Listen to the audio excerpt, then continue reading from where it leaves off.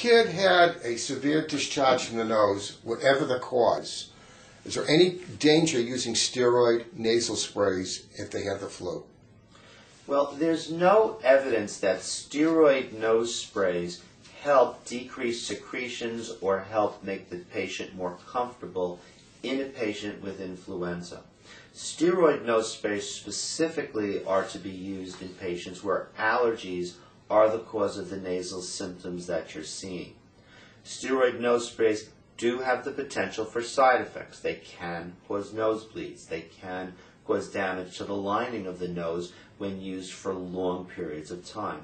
So they should never be used without a doctor's supervision, and they should always be used in patients where allergies are the diagnosis, and specifically not used if a virus or a bacterial infection is the cause of the symptoms you're seeing.